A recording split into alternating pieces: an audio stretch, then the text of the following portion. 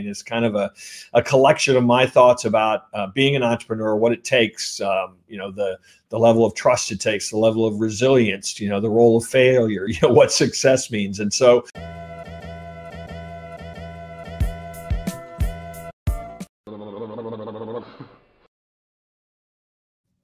hello everybody and welcome to the Strategy Show. I'm your host, Severino. Today we have marketing guru, author of 3,500 blog posts in a time where they were not yet called blog posts, author of 6 books, Duct Tape Marketing, Duct Tape Selling, The Commitment Engine, SEO for Growth, The Referral Engine, and his latest one, The Self-Reliant Entrepreneur, 366 daily meditations to feed your soul and grow your business. Welcome everybody, Jantsch. Hey, thanks, Simon. So excited to have you here because this is so relevant. Marketing is right now so relevant. Your definition of marketing, if it's still how I remember it, is to get people who have a need to know you, to like you, and to trust you.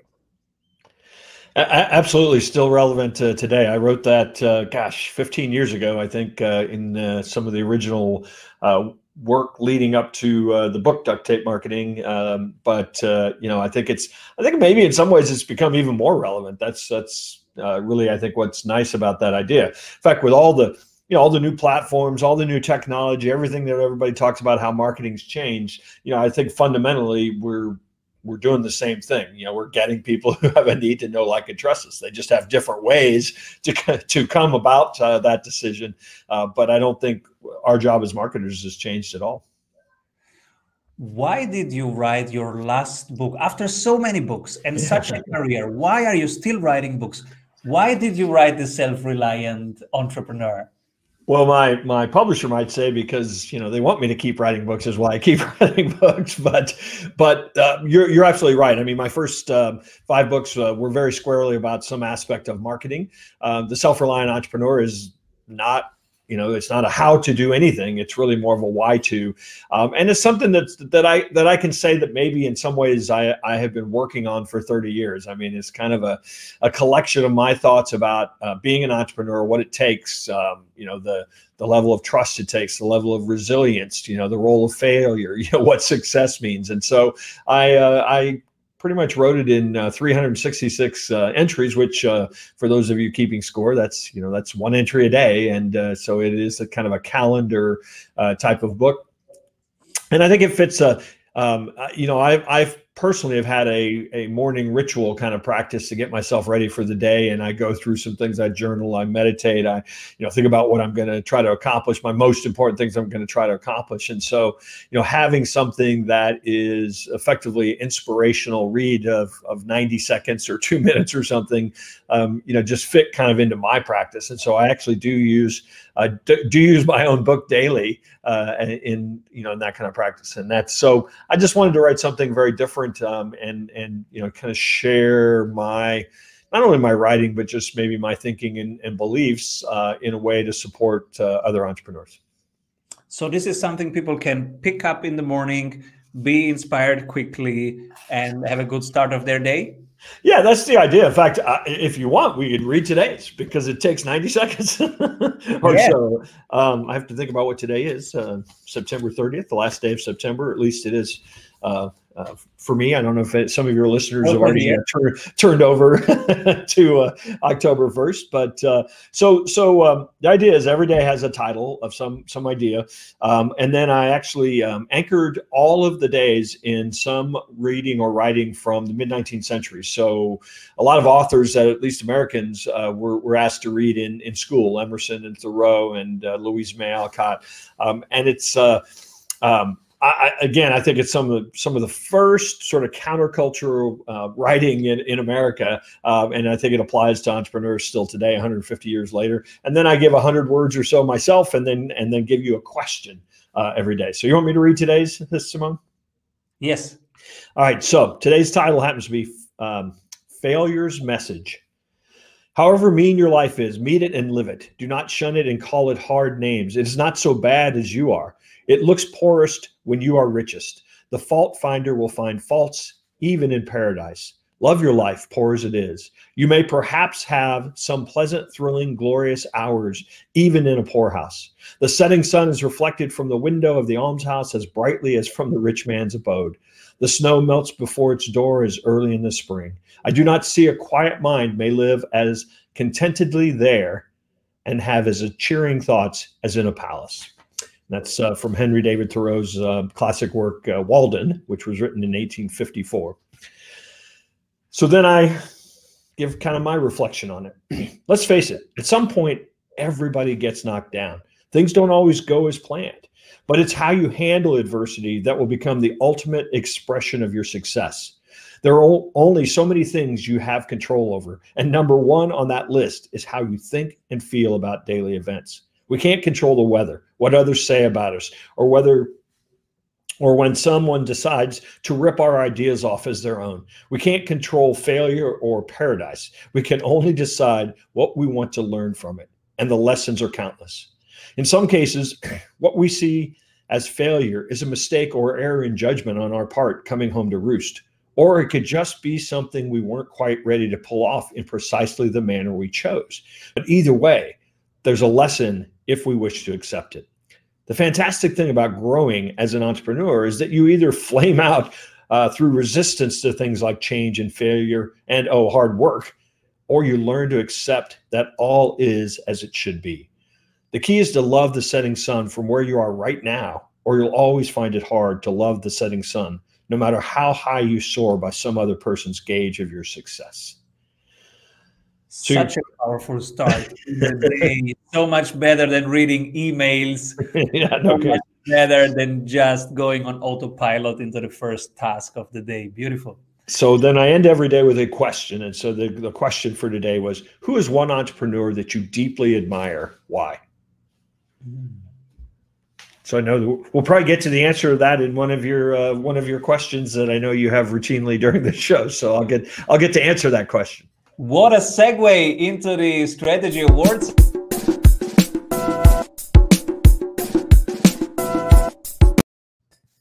Who is one entrepreneur you admire?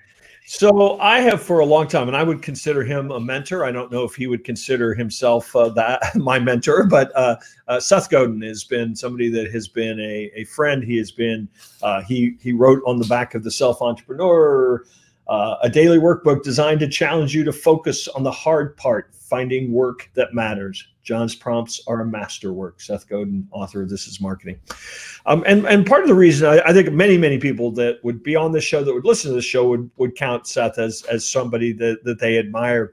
I think one of the things that for me came up when you said the Strategy Award is he has remained relevant, so incredibly relevant for 30 years, and still today is remaking himself and changing, how he shows up and changing the format of his products and services and books and shows. And I just think that that is, to me, is very admirable.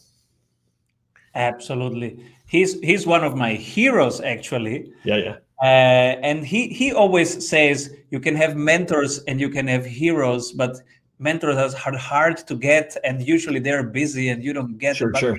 You can have a hero all the time. You can think, what would my hero do all the time? So get a hero. Yeah, I like it. Although I will say that, I count as one of my mentors is Peter Drucker. Well, he was before I went into business, he was long gone. But I'm so inspired by his works, and his works have definitely developed my thinking on strategy and on marketing, even though, I never met him. And I think that's one of the beauties of works, written works, that they can leave a legacy and really inspire, generations of people. I like your books because they are still relevant. They are evergreen. They are applicable, but especially also 15 years later, your definitions are still relevant, and they are very, very much used. Not always people say that they have them from you, but you see them everywhere. Yep. And I am so curious because as somebody who has decided just last week that I will write my first book. And I Ah, wrote the first chapter yesterday, and I'm a little bit proud of it. nice. And from that perspective, but also from the perspective of channeling our community of people who is thinking, should I write a book? Yeah. Maybe collect all my blog posts and do something bigger. You have written 6 books. Yeah. Why writing books, and how to write them? Sure. So, I mean, there are many reasons, very, very valid reasons for people in business, particularly to write books. I mean, that, even a book that doesn't, sell wildly, is still a tremendous tool to differentiate you from other people that are doing consulting or whatever it is that you do. It's certainly a great way to be seen as an expert, whether or not you're any smarter than anybody else. The tangible, book does add that. But I think particularly if you have something to say, and you are capable of saying it in ways that help people make transformation, you're probably going to sell a few of those books. I mean, in my particular case, duct tape marketing was in a lot of ways a distillation of the work I had been doing for a number of years. But it allowed me to really take my brand to places, globally. I mean, I was essentially, when I was writing duct tape marketing, I was essentially a local marketing consultant working with small businesses, still where my heart is. And I love doing that. But I immediately had, a global presence now. Duct tape marketing has been translated into 15 or 16 languages. So, it made my speaking career take off. It certainly allowed me to charge a lot more money, for the consulting fees, because, for whatever reason, people wanted to work with the sort of known expert in the field. So it can do a lot of great things for your business on a small scale or on a very large scale. And how is it possible that your first book was a good book? Because usually the first one should be the not so good book, right? And over the years you evolve. Yeah, I think the difference is a lot of authors, even business authors, get an idea, they do some research, they write the book. I had been living, what I wrote about, for about 10 years. I mean, all I did was write, here's some stuff we tried, seemed to work, you might try it too. And I think that comes off as, it certainly came off as much more practical than a lot of books, because I was telling other people, who were working with or wanted to work with small business owners exactly how to do it. So it was certainly very practical in that sense, but I think it also allowed it to be useful. I won't necessarily claim that the writing was the best prose, or that other people in other people's hands couldn't have written something that was more elegant. But it certainly did the trick in terms of explaining to people how to do something that they didn't know how to do. You want to make your sales more repeatable and reliable? Do you want to have less volatility and more growth in your revenue per month? At Strategy Sprints, we do only one thing: strategy in sprints. Strategy means having more revenue through a better offer. In sprints means having more energy in your team every week. Check out if your ROI is as high as it is for most service-based and online businesses and startups we work with, which is over 100%. You can see it in just 15 minutes by going to strategysprints.com/sales and completing our online exercise to know what your ROI would be with our accelerator program. We are ready to sprint. Are you? The next question that our community has is, should I self-publish or should I go to a publisher? Sure. Yeah. And also people like Seth Godin have been talking about this, that at the end, the publisher will not do the marketing work for you. Yeah. At the end, you still have to do it. Yeah. What's your take on it? Well, I think, again, it probably starts with what your goals are. Yeah. There are very, very many reasons to have a book as a marketing tool, as a tool to tell your story. And if that's its primary purpose, then you can very easily self-publish a very nice book today. There are lots of tools, lots of resources, lots of service providers out there that can help you get that done.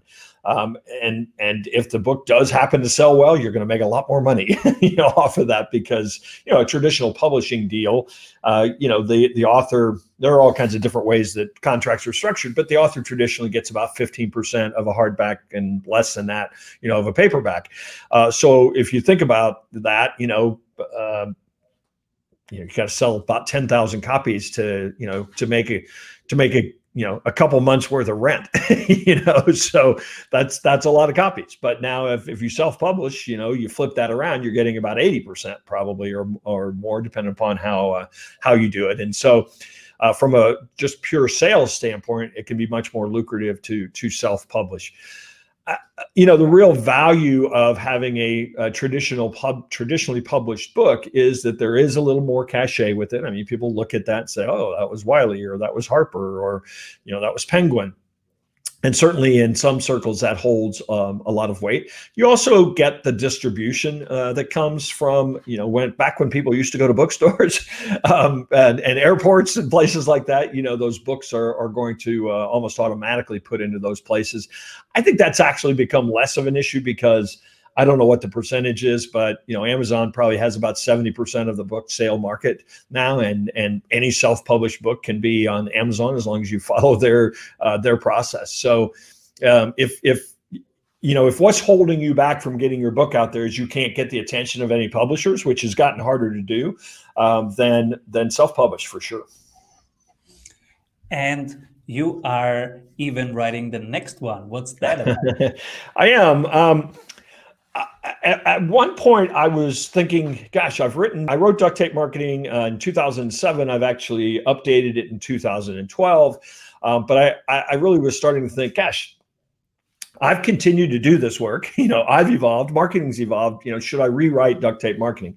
So I went to Harper Leadership, who is the publisher of that book. And they said, right now, what we want is a book on that is going to be a shorter book that is going to be very focused on strategy. So I'm writing a book that is tentatively been named The Ultimate Marketing Engine. And it is going to be my very granular distillation of how to actually think about marketing from the customer's point of view and not from the business's point of view. And so that, without, even though I will be revealing lots of it, it's not going to be out until the fall of 2022, depending upon when you're listening to this. So there's still a great deal that I'm working on, but that's going to be the primary focus, is that if we think about what our customers need to be successful, and we build our entire business around getting that objective achieved, and maybe narrowing our focus in marketing, that's essentially in 50 words or less. That's the concept of the book. To get it out there, distributed, people still need to build an audience. What's your take in Funky 2020 on building an audience? Well, I don't think it's changed that much, other than it's just gotten more crowded. Everybody wants to build an audience, right? And so there's only so many audience members, and then only so much time that those audience members have to be a part of the audience. So what I think has happened now is the value you deliver to your community, how you take care of them, how they are able to get what they need, even if what they need is meeting other people like them. That is probably gotten much harder to do, just because there's so much more competition. So finding a smaller audience and taking care of them is probably a much more practical approach than saying, I want to be like XYZ person that I see out there with millions of fans and followers. If that happens, that happens. But I think the sure way to success, quite frankly, is find 1,000 people who think what you do is amazing. One book that inspired you recently? I get so many books here because, as you know, you were a guest on my podcast. I do a lot of podcasts, so I get a lot of books. And I would say that inspired me is a good friend of mine, Mike Michalowicz, has written a series of books. His most recent book is called Fix This Next. And I've been going through that. I did have him on my show as well, but I think he's done a great job of kind of showing the progression. The obvious idea behind fix this next is figure out where you are, and then here's the next logical step, all the way through, legacy and impact. And so I think it's a very timely read, maybe for me, as I'm starting to think, what my next career will be someday. Super important, because in this year we're so many moving parts, yeah, and people might be overwhelmed by, oh, I could do this, I could do that, I could do the next thing. And if you know what to fix next and just solve that one bottleneck, that can maybe help you have more clarity on your next steps. Beautiful. Yeah, and I think a lot of businesses, big and small, are just their primary focus is revenue, and I think that a total focus on revenue, in some cases gets you in trouble, because if you're not also focused on profit, you're not also focused on purpose, then you're doing things just for the sake of generating more business, which maybe generates more expense, more headaches, more stress, and not necessarily allowing you to serve your purpose. So I think you've got to take in that whole picture.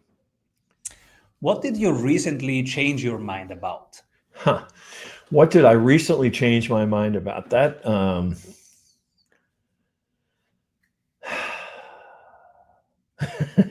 that's a hard question. Do you ask everybody that question? I would say that I've recently changed my mind, or changed at least my attitude about paid advertising, paid search in particular, and primarily because Google controls the game in a lot of ways, and Google controls the space, and Google controls the audience. And so I've really been pushing a lot of folks towards Google advertising.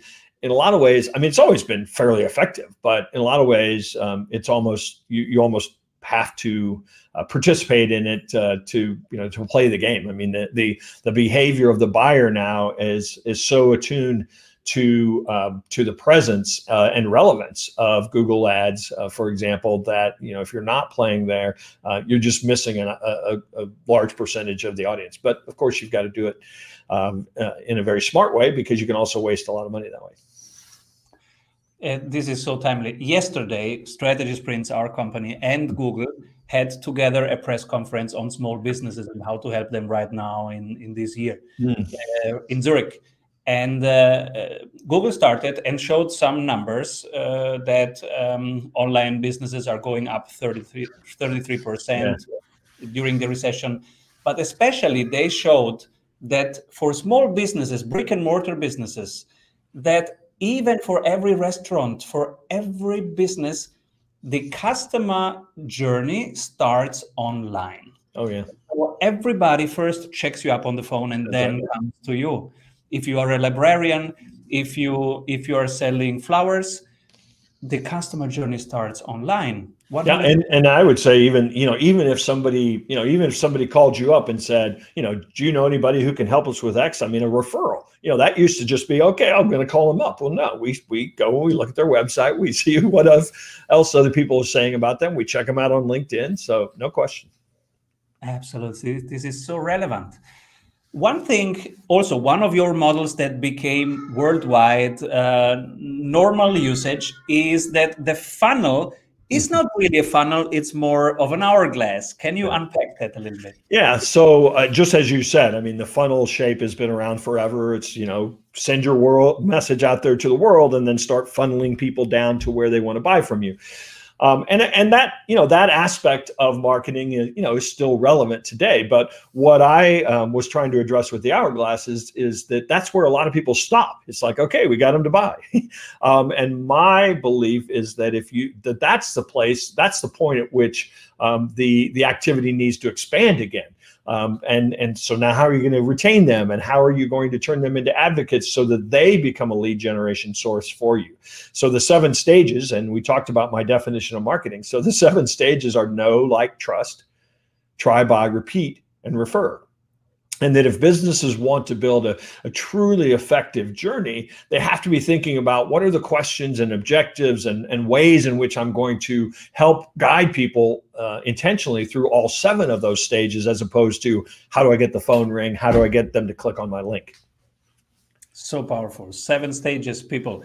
note that down, go through your own funnel, see where it is, and then remember to repeat the part that works. Repeat. And because it's interesting. Over the years, the companies that I have worked with, that I've had the greatest amount of impact is that they were a good company. They had a good reputation. They had good marketing, and so they were, they had a nice lead flow. They had nice revenue. We'd go to work on their conversion and on their customer experience, and those two elements immediately paid dividends, doubled and tripled the bottom line in some cases, because those are areas that people just neglect, and that's the part that gets people coming back. That's the part that gets people talking about how you exceeded their expectations, and it sort of becomes a self-fulfilling prophecy. I always say the best source of lead generation is a happy customer. Absolutely. And the cost of acquisition is already paid. So you have zero cost of acquisition in theory. And at the beginning of the hourglass or / funnel, you have costs that you might not know by cent, etc. If you're a small company, you might not know exactly what that costs are, but you have costs of acquiring every customer. Yeah. And what are things that you ask yourself in this strange year? Well, I think my first reaction when, we're going back 6 months ago, I think people have gotten a little bit used to it, of course, by now. But 6 months ago, I personally was asking, like a lot of people, what's going to happen, right? What's going to happen to, the world? What's going to happen to, all these businesses? And so, like a lot of people, there was a moment of sort of panic and shock. My initial reaction and the advice I gave to all of my clients was, now's the time to get even closer to your customers. Figure out who your best customers are, and figure out how to, whatever it is that they love about you, figure out how to do it twice as well. Figure out how to do it, in a much bigger way. And I think that certainly for my business, I saw the impact of that, because I think the other side that it revealed to me is that it's very easy as a business to get kind of lazy, and take your best customers, for just assume that they're going to come back and are going to stay happy, and that you don't need to continue to resell them and reevaluate and re-demonstrate your value. But I think the other thing that it showed is when you really focus on, gosh, I've got to make sure I keep my best customers happy. For a lot of businesses, it reveals the 25 or 30% of the business that they do that they probably shouldn't be doing. That they're saying yes to, which is making it hard for them to, for them to, it effectively makes them say no to how can I serve my best customers. And so I think in a lot of ways, it really reinforced this idea of narrowing my focus, but also figuring out how to get closer to my best customers as a way to not only serve them and impact them. I'll be the first to admit, I was a little worried, we were all going to lose everything, like a lot of people were. But what it really taught me was that, that's where the real money is. Regardless of the conditions, figuring out who your best customers are and figuring out how to make them more successful is really all you need to do, and stop chasing the next new, thing. This is one thing that you said very early, and that is still so relevant, how to say no and how to define who should not be the customer. This week on the show was somebody, and she told how they created a CRM software, and then they had a click moment. And so, this is exciting for investment managers. So then they said, okay, this is the CRM for investment managers. Right. And their team was, but it will be too small of a market. It's too narrow. We can't do that. So they did it. Yeah. Then they rocked that market. Then they went adjacent markets, insurances, etc. Well, fast forward, they sold the company for 1.7 billion. So if you think right now, okay, I know now my 40%, 50% ideal customer, but it might be too small of a market. Think twice, because you can still, after you demonstrated in a small market that you can do excellent work, you can still go adjacent markets and say, hey, did that with that. What about us? Absolutely. Absolutely. So, John, the question that I always ask at the end is, who should be my next guest? Well, I must admit, I have somebody that I think would make a great guest, but maybe you've had him on before. I would say Jay Baer would be a great guest. He's written a couple books, certainly relating to marketing and customer service. I don't know. Have you had Jay on the show before? Not yet. I'm excited. Okay. Yeah. I think you should have him on the show. He's a great speaker, great presenter, and has some great works. Absolutely. John, where can people stick around and consume more of your knowledge? Sure. So pretty much everything I've done for the last couple decades can be found at ducttapemarketing.com, and that's DUCTTAPE marketing.com. Thank you so much, John, for being on the show. And yeah, please come back soon. All right. It was fun. Bye-bye. We all know that working in sprints is better, but how do we know what we should work on? You're in luck because we have a 15-minute exercise that will give you complete clarity on where to take your project next. Go to strategysprints.com/sales to complete our short exercise and meet one-on-one with an expert sprint coach to identify your #1 bottleneck. Hey everyone, I hope you enjoyed that episode of The Strategy Show. Make sure to like this video below and subscribe so that you can stay up to date with every episode of The Strategy Show. Get daily CEO tips from CEOs for CEOs.